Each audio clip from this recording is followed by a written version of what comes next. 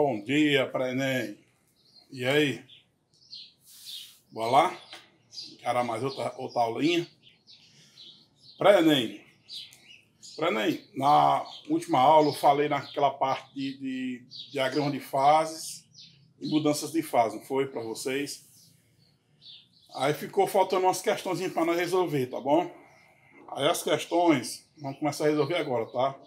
Lembrando, pessoal, que esse conteúdo está no volume 2 do livro de vocês, tá bom? Tá certo? Então, vamos lá. O que é que diz lá? A primeira questão de vocês diz assim, ó, diz: em um dia muito quente, em que a temperatura ambiente era de 30 graus, o senhor Aldemir pegou um copo com volume de 194 centímetros cúbicos de suco à temperatura ambiente e mergulhou nele 2 cubos de gelo de massa 15 gramas cada. O gelo estava a menos 4 graus Celsius e fundiu-se por completo, ou seja, derreteu por completo, né? Aí diz: supondo que o suco tenha o mesmo calor específico e densidade que a água, e que a troca de calor ocorra somente entre o gelo e o suco. Qual é a temperatura final do suco do senhor Aldemir? Pessoal, é o seguinte. Nessa questão, aí é uma questão de troca de calor, tá bom? Nessa questão aí foi o seguinte, o que foi utilizado, ó, ele pegou um copo de suco, certo? Aí colocou gelo dentro, não foi? Colocou gelo, então suco e gelo. Daí, o suco vai derreter, não vai? Por completo. Só que o gelo vai derreter por completo, não vai? Só que o gelo, para derreter, vai passar pelo processo de fusão, não é não? Então, mais outra quantidade de calor, fusão. E aí, como derreter, vai virar água, não vai? Outra quantidade de calor. Então, pessoal, nós vamos precisar de 4 quantidades de calores. 4 quantidades de calor, tá bom?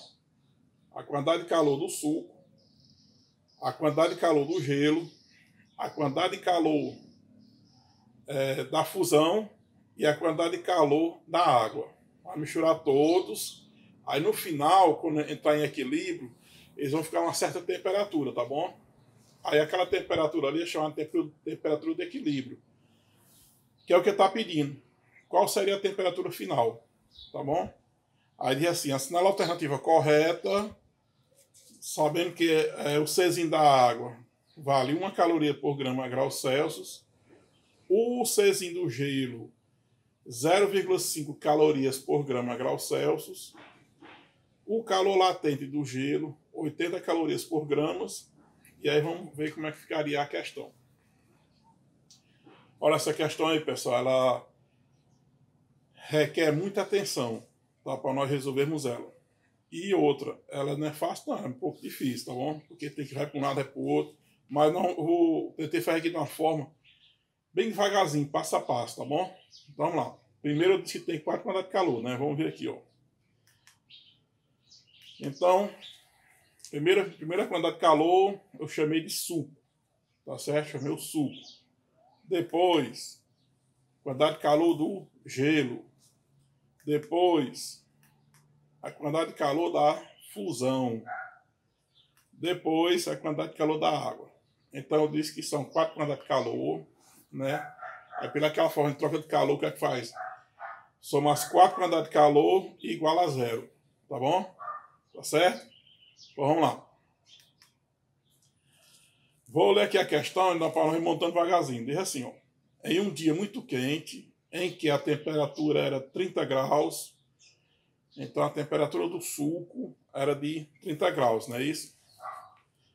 Aí diz: senhor Ademir pegou um copo com volume de 194 centímetros cúbicos de suco.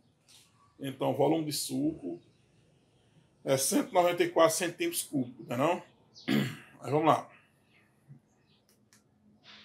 Aí diz: a uma temperatura ambiente e mergulhou nele 2 cubos de gelo, certo? Então, ele diz que colocou 2 cubos de gelo E cada cubo de gelo tinha uma massa de 15 gramas. Não é isso? Então, 2 cubos de gelo com a massa de 15 gramas. Tá certo? Aí diz ainda, se é 2 cubos de gelo e a massa é 15 gramas, não é isso? Então a massa do gelo seria quanto? 2 vezes 15, 30, né? Porque eu coloquei aí, não é, pessoal? Tá certo? Vou voltar aqui para vocês verem, ó. Não são 2 cubos de gelo, não são 2 cubos, certo? A massa não é 15 gramas, então a massa do gelo passa a ser 2 vezes 15, 30 gramas. Tá bom, gente? Vamos lá, bora dar continuidade. O gelo está a menos 4 graus Celsius, né? Então, se o gelo está a menos 4 graus Celsius, isso é o quê? Temperatura inicial do gelo. Tá certo? Temperatura inicial do gelo é quem? Menos 4 graus Celsius. Tá bom? E aí, bora continuar. E fundiu-se completamente, fundiu-se por completo. Supondo que o suco tem o mesmo Czinho da água e a densidade da água, e que a troca de calor ocorra somente entre o gelo e o suco. Pessoal, vamos lá. Se a massa do gelo é 30 gramas, a massa da fusão também vai ser 30 gramas. Concorda comigo? Por quê? Porque está derretendo ali, não é isso? A massa será 30 gramas, certo? Se é 30 gramas de fusão, também teremos 30 gramas de água. Olha que tá um puxa o outro, ó. De novo, ó. Eu tenho 2 cubos de gelo. Cada cubo tem uma massa de 15 gramas, né? Então a massa do gelo, eu fiz o quê? 2 vezes 15, 30, né? Então é 30 gramas de gelo. Aí o gelo vai derreter e vai virar água, concorda comigo? Se ele vai derreter e vai virar água, então vai passar por um processo de fusão. A fusão, a massa também vai ser 30. E a massa da água passa a ser 30 também. Certo? Foi o que eu coloquei aí, tá bom? Bora continuar. Aí, ele diz lá, o Czinho do suco é igual ao Czinho da água. Coloquei. Tudo que ele nos der, pessoal, vai tirando, que é para montar a questão. Diz ainda que a densidade do suco é igual à densidade da água, certo? Coloquei agora aí para vocês verem, tá bom? Então a densidade do suco é igual à densidade da água. Mas vamos lá, continuando. Pergunta aí no final quem seria a temperatura do suco, ou seja, quem seria a temperatura final depois que tudo isso aí se misturar e entrar em equilíbrio, tá bom? Quando isso aí se misturou e entrou em equilíbrio, vai ficar uma temperatura ali, mais ou menos. Ela vai ficar o quê? O suco vai ser menos que 30 graus, não é isso? Tá certo? E o gelo vai virar água que vai subir a temperatura, não é isso? Então eles vão entrar ali num equilíbrio ali para a temperatura ser uma só, tanto para a água como para o suco, tá certo? Bora continuar.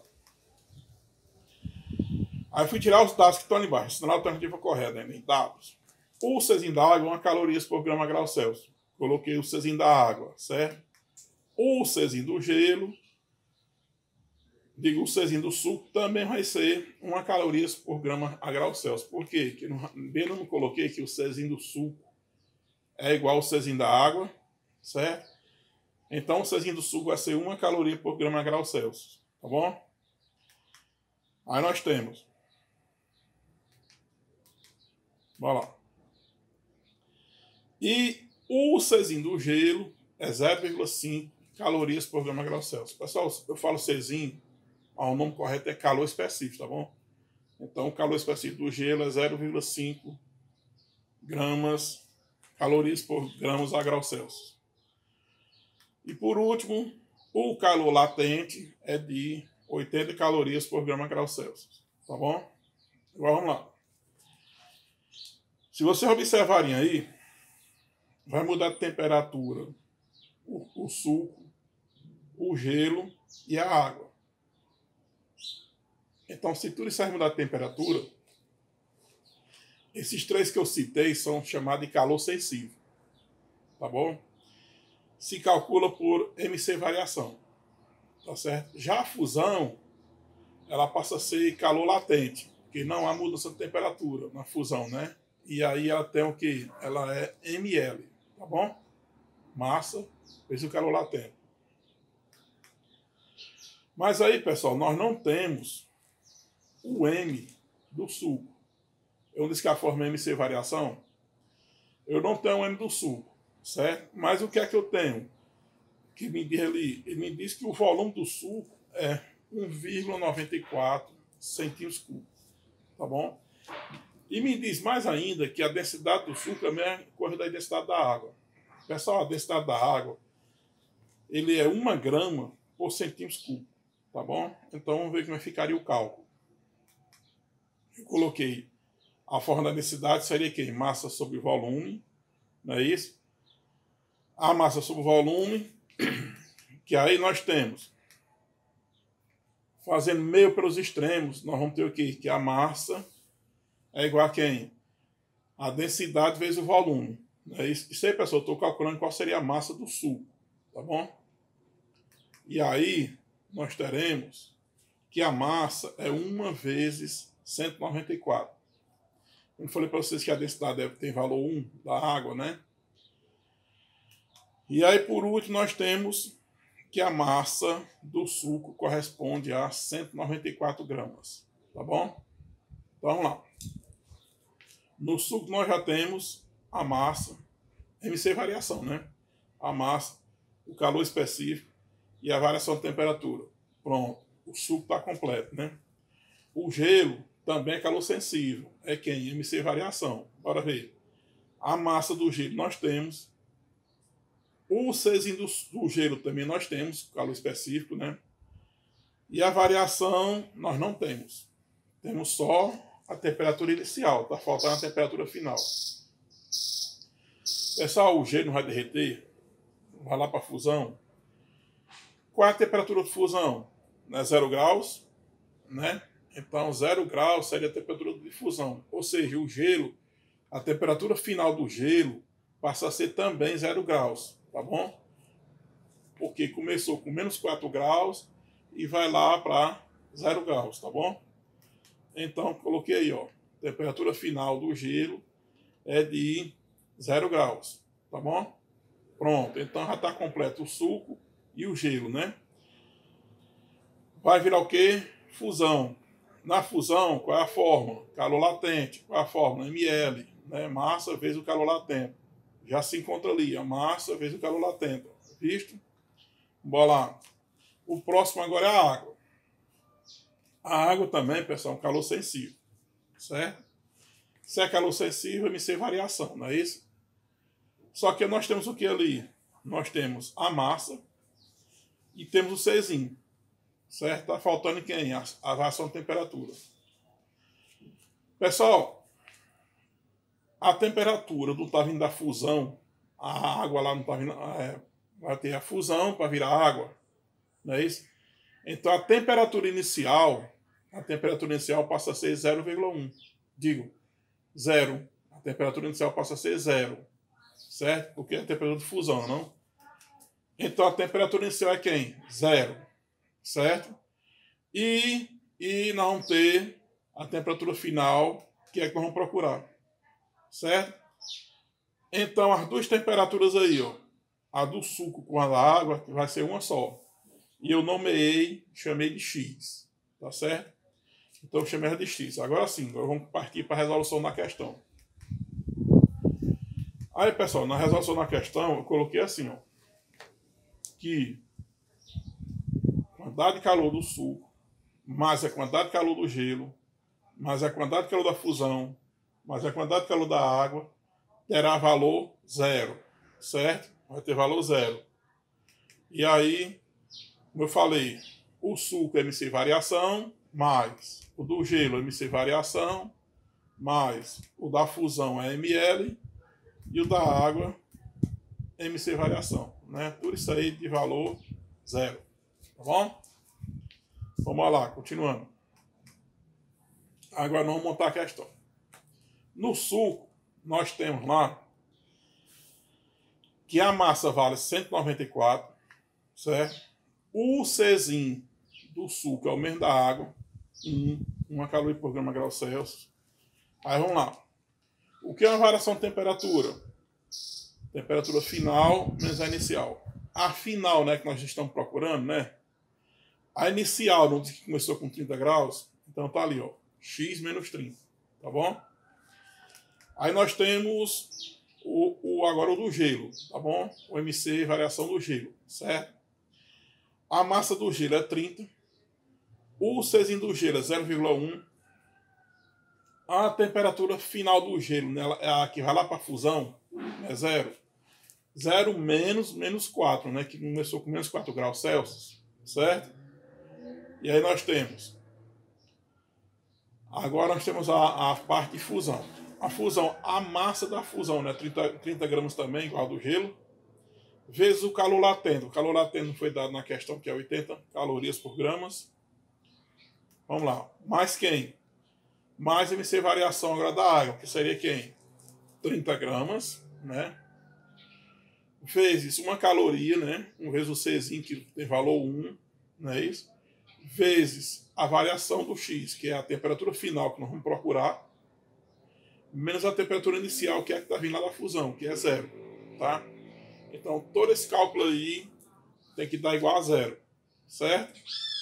Então, fica 194 vezes 1, 194, né? E aí, quando você vê x menos 30, mais 30 vezes 0,5 vai dar 15, né? 15. Aí, tirando aquele parênteses, ele ficou 0 mais 4. Mais 30 vezes 80, 30 vezes 80 vai dar 2.400, certo? Mais 30 vezes x, porque x ali, x menos 0 não é x, então ficou 30 vezes x. Tudo isso é igual a 0, certo? Aí, continuando, pessoal, nós temos 194 vezes x dá 194x, né? Aí, mais por menos dá menos, 194 vezes 30 deu 5.820, tá bom? 5.820. Mais 15 vezes 4, né? Porque 0 mais 4 não é 4. Mais 2.400, mais 30 vezes x, que dá 30x. Tá bom? Bora continuar. Aí nós temos 194x mais 30x, passa a ter o valor de 224x, certo? 5.820 menos 2.400 passa a ter 3.420. Mais 15 vezes 4, que é igual a 60, certo? Que dá igual a 0. Continuando. 224x, não é isso? Menos 348 mais 60 fica menos 33, menos 3.360. Não é isso? Tudo isso aí igual a 0. Certo? Aí nós teremos, fica 224x, que é igual a 3.360 quando eu passar para o outro lado. Ele era negativo, passa para o outro lado sendo positivo. Certo? E aí fica, isolando o x, nós vamos ter o que aí? 3.360 dividido por 224. Certo? Que aí nós temos um valor de x é igual a 15 graus Celsius. Olha aí, pessoal. Deu certinho, 15 graus Celsius, tá bom? 3.360 dividido por 224 vai ter um valor de 15 graus Celsius. Tá bom? Observe que a questão aí, ela foi cheia de vai e vem, cheia de vai e vem. Então, pessoal, essa questão requer muito assim, para a pessoa saber montar. Tem que sair montando devagarzinho. Uma dessas questões aí, desse tipo aí, eu estava lá em Teresina, na apartamento do sobrinho meu, um tempo, e lá o amigo dele foi fazer o vestibular lá no Maranhão, certo? E ele chegou comentando com o meu sobrinho uma questão que é dessas binas aí, dessas de calor, de troca de calor, tá bom? Ele falando lá, eu deitar lá, que eu estava fazendo uns exames, eu deitar lá e comecei a prestar atenção. Aí eu peguei, comecei a fazer lá deitado na rede, eu fui e dei o valor. É tanto. Aí o menino pegou e disse, oxente, como é que não vamos listar isso? Não, ele é professor. Aí ele começou a conversar comigo lá. Pois que eu ando subindo aí lá no Maranhão. Na época eu estava em Teresina, lá que eu fui fazer uns exames aqui na casa do meu sobrinho, aconteceu isso aí. Então, pessoal, é sinal que cai, tá bom? Então, quem for fazer a UEMA, eu não sei se ele foi fazer a UEMA ou foi que ele foi fazer lá. Eu sei que ele fez ele prestou vestibular pelo Maranhão. Então já sabe que lá cai. Né? Se lá cai, no Brasil cai. Certo? Se no Brasil cai, se preparar. Então esse assunto aí é troca de calor, viu? Bora continuar. Continuando, nós temos o que aí? Tá aí a questão, né? E aí a alternativa seria quem? A letra D. Né? Seria quem? 15 graus Celsius. Tá bom? A resposta seria 15 graus Celsius. Bora lá. Epa! Bora cuidar. Aí nós temos segunda questão. Para essa questão, suponha conhecidos os calores específicos da água de 1 caloria por grama grau Celsius, calor específico do gelo de 0,5 calorias por grama grau Celsius, o calor latente de fusão do gelo é 80 calorias por grama. Aí diz, introduzem-se 800 gramas de gelo a menos 20 graus Celsius em um calorímetro ideal que contém 2.000 gramas de água a 20 graus Celsius. Tá certo? Espera-se que, atingindo o equilíbrio térmico, a temperatura observada seja. Aí está aí as opções. Pessoal, essa questão é o seguinte. Eu falei para vocês que calorímetro nada mais é que uma vasilha. Certo? Aí, como é assim o andar disso aí? Diz assim, ó. Diz que pegou gelo, né, a uma temperatura de menos 20 graus Celsius, colocou dentro da vasilha, no caso o calorímetro, colocou dentro do calorímetro, certo? E lá dentro do calorímetro já tinha 2.000 gramas de água e se encontrava a 20 graus Celsius. Aí, ele esperou atingir o equilíbrio e pergunta como foi que ficou. Observem aí que só falou que tinha um equilíbrio. Ele não falou quem seria a temperatura final. Ele não me deu bastante coisa aí. Então, pessoal, o que vai acontecer? Ó, se nós fosse fazer normal, nós tínhamos 3 quantidades de calor. Nós tínhamos o gelo, tínhamos o gelo virando água, que é fusão, e da fusão que virou água, água. Só que é assim, pessoal. Observe a resposta aí. Diz assim, ó. 0 graus Celsius com todo o sistema do estado líquido. 0 graus Celsius com todo o sistema no estado sólido. 0 graus Celsius com 400 gramas no estado sólido. 11 graus Celsius e menos 11 graus Celsius. Pessoal, aí ele nos deixou uma dúvida. Ele quer que nós calcule se o gelo, na letra A, se o gelo foi derretido por completo. Certo? Na letra B, ele disse que o gelo não foi nem derretido. Tá certo? Na letra C, que o gelo derreteu uma parte, mas a outra parte ficou sem derreter. Tá bom? Então isso aí, pessoal, é uma questão disso daí, nós vamos ter um bocado de arrodeio. Tá certo? É só colocar quantidade de calor do gelo, mais quantidade de calor da fusão, mais quantidade de calor da água é igual a zero. Não, se fizer assim, não responde essa questão. Já é diferente. Como é que nós vamos resolver, pessoal? Eu fiz ela aqui passo a passo também, tá bom? Então, a primeira coisa, eu vou tirar os dados, né? Vamos lá. A primeira coisa que eu tirei foi o calor específico da água, que é 1 caloria por grama grau Celsius. Mas vamos ler a questão para tirar o dado devagarzinho, ó. Diz assim, ó. Para essa questão, suponha conhecidos que o Czinho da água é 1 caloria por grama grau Celsius. Tá ali. O Czinho do gelo, 0,5 calorias por grama grau Celsius. Né? O calor latente do gelo, 80 calorias por grama. Tá bom? Pronto. Nos deu isso aí. Aí mais embaixo ele diz. Colocou-se 800 gramas de gelo, ou seja, a massa do gelo, colocou dentro do calorímetro, né? E a massa do gelo é quem? 800 gramas de gelo, né? Então colocou 800 gramas de gelo dentro do calorímetro. E a temperatura inicial do gelo era quem? Menos 20 graus Celsius. Certo? Colocou isso aí. Lá dentro do calorímetro nós tínhamos a água, que a massa era quem? 2.000 gramas de água. Certo? E a uma temperatura de 20 graus Celsius. Tá bom? Então vamos lá. Primeiro que eu coloquei foi assim, ó. Não temos temperatura e não sabemos se o gelo irá se fundir completamente. Ou seja, se irá se derreter, pessoal. Então, a primeira coisa que eu fui ver foi assim, ó. Quantas calorias o gelo precisa para derreter, pessoal? Então, botei assim, ó. Para o gelo fundir todo, ou seja, derreter, quantas calorias precisava, certo? Para ver aqui. Aí eu coloquei a quantidade toda o gelo derreter é quem? É a quantidade de calor do gelo mais a quantidade de calor da fusão, certo? Será assim, ó.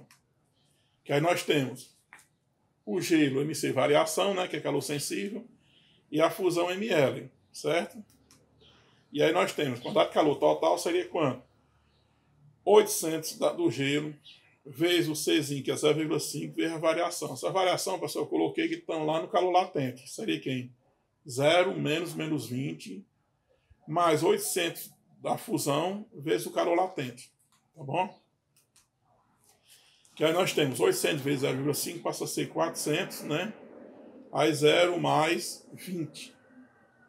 Mais quem? 800 vezes 80 dá 64.000. Que aí fica 400 vezes 20, né? Mais 64.000. Que aí nós temos 400 vezes 20, 8.000, mais 64.000. Que aí nós temos uma quantidade total de 72.000 calorias. Então, pessoal, ó, o gelo para derreter ele precisa de 72.000 calorias. Certo? E eu fui ver agora quantas calorias a água vai fornecer para derreter esse gelo. Então tem que ser 72.000 calorias para cima para que haja o derretimento do gelo, tá certo? Bora ver aqui. A água na MC variação, né? A água seria quem? 200 vezes o Czinho, que é 1. A variação eu coloquei o quê? A final para derreter 0, né? Está vindo lá da fusão, menos 20, né? Menos 20 graus. Que aí ficaria 2.000 menos 20, que passaria a ser 40.000 calorias. Então, pessoal, observe aí que para derreter o gelo, a água só está fornecendo 40.000 calorias. Então o gelo não vai ser derretido, tá? Por completo, tá bom? Vai derreter só um pedacinho, mas não vai ser por completo, tá bom? E aí então, o que é que falta agora? Falta saber quantas calorias precisa para derreter, né? Eu peguei o quê? Peguei 72.000 menos 40.000, passou a ser 32.000 calorias. Então, tá faltando 32.000 calorias para derreter, certo? Aí eu fui ver essas 32.000, o que correspondia ao gelo, tá certo? Quanto de massa o gelo não derreteu, tá bom? Vamos ver aí. Aí, calor latente na ml, né? Não é 32.000 calorias, é igual a quem? A massa vezes o calor latente, que é 80, certo? Isolando o M, nós temos 32.000 dividido por 80, que passa a ser 400 gramas. Então não derreteu 400 gramas. Pronto, aí ficou fácil de nós resolver. Olha aí a questão, ó. Diz que o gelo está no estado sólido, né? Então, parece no estado sólido ali, com 400 gramas no estado sólido, quer dizer, vai lá para a fusão, que é 0 graus Celsius, só que está com 400 gramas que não derreteu, certo? No caso aí seria a letra C. Tá bom, pessoal? Então, eu resolvi essas questões aí, e na próxima aula nós vamos dar continuidade nas resoluções de questões, tá certo? Vou ficando por aqui, para que o vídeo não fique muito extenso, tá bom? Valeu, gente. Ó, boto fé em vocês. Bora estudar. Vou estudar para vocês ir longe, viu? Tchau, pessoal.